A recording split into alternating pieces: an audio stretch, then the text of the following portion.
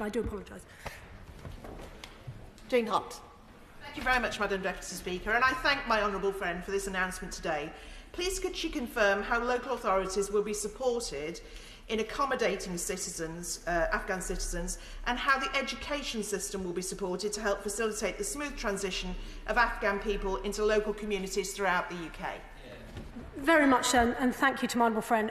We have announced today £20,520 per person over the next 3 years. This is because we want to enable local councils to, if you like, front load their support, their integration support.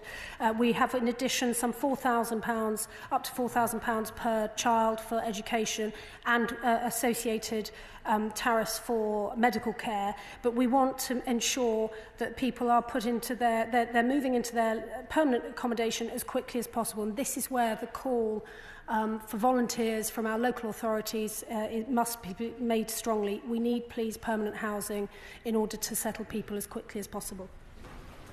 Dame Diana Johnson.